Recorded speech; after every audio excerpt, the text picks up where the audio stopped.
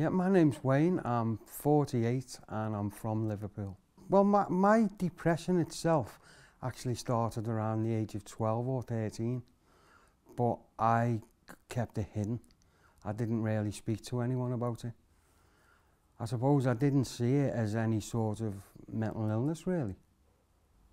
I was afraid of what people would think, and I was afraid that relationships would change, and I didn't want my parents worrying about me all the time. The first time I attempted to take my life, I would have been around age 17. I was just feeling really low, and I just thought, I don't want to live anymore. So I took 50 anidin, and for a day I was doing nothing but being sick, and every time I ate or I drank something, it would just come straight back up. One of the things that surprises the psychiatrist and the psychologist that I've dealt with is they would say to me, so what happened when you sought medical attention? And when I tell them I didn't, it surprises them. But my reaction is, well, if I wanted to die, why would I seek help? It wasn't a cry for help. I genuinely wanted to not be on this planet anymore. So why would I go and seek medical attention? I've attempted to take my life 4 times. Age 17, I took the 50 anidin. Age 23, I thought, well, if 50 doesn't do it, maybe 100 will. The next attempt was when I was around age 25. I tried to hang myself. But I used a belt that comes free when you buy a pair of jeans, and I thought they were leather, but they were actually only layered cardboard. Then the 4th time, I was living in Amsterdam, and I tried slashing my wrists. And it was then that I finally thought, I need help here. I've got a problem. Now, at that age, I was 34 years old, so I'd had the depression for 21 years, and it literally took that long before I realised, this isn't normal. I need help. So what I done, I took myself to a hospital in Amsterdam. They had a psychiatrist down to me talking to me. He asked me how I felt, and then he said to me, I'd really like you to come into hospital if you agree to it. But I think as well there was a bit of a, if you don't agree, we are going to section you.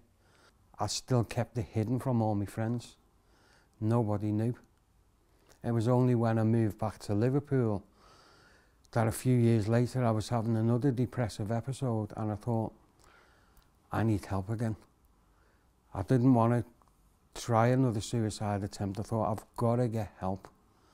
And luckily I ended up in Broadoak, and then through that my parents finally got to find out. Broadoak is the psychiatric hospital for Liverpool. So if you're based in South Liverpool, you will get sent to Broadoak.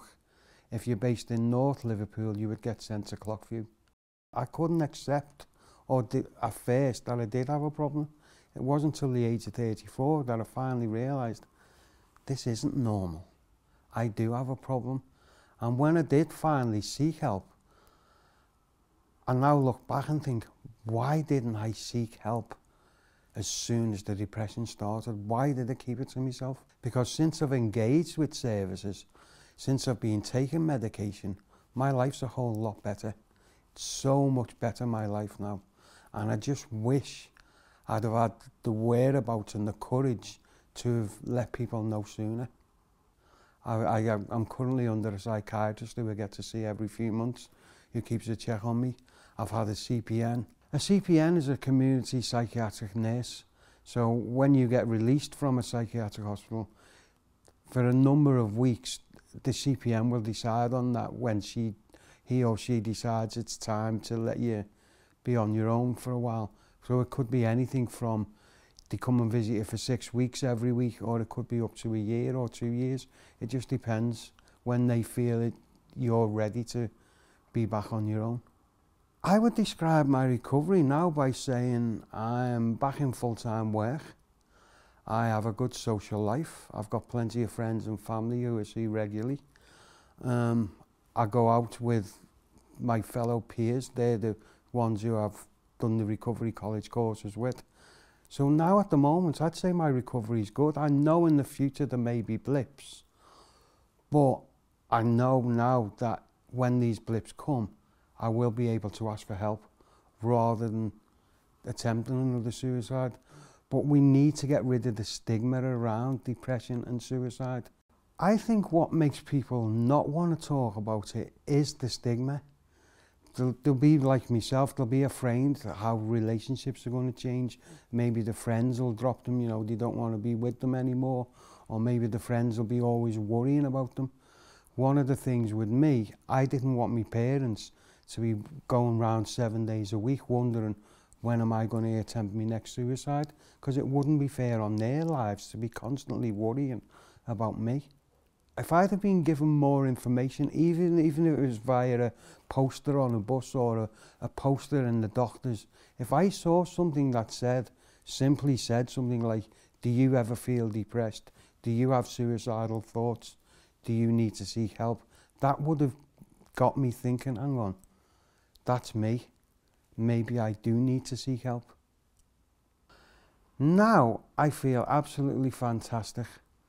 I've been through the Mersey Care Recovery College. I've done courses on anxiety management, self-esteem, confidence building. I'm back into full-time work, albeit 2 part-time jobs. I'm a part-time peer support worker at Clockview Psychiatric Hospital.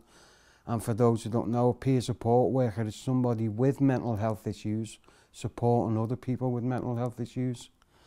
And it's really working out great because the patients appreciate the peer support, honestly. We're able to talk to them on their level.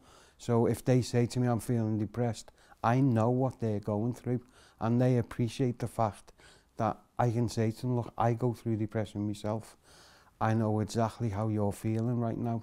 So I've only got praise for the Recovery College, because I think without them, there may have been another suicide attempt, because after I got released from Broadoak, I was struggling to get back into work. So now life's great. I have a good social life. I have a good work life. I've got plenty of friends. I've got a loving family. And I've got hope for my future, which for me is one of the most important things. To anyone out there who is feeling suicidal, I promise you, you are not alone. I understand exactly how you're feeling. I understand the type of thoughts that are running through your head. But I promise you, there are people out there who are willing to help you. And I promise you, if you let them help you, you can get over this. You can stop the suicidal thoughts.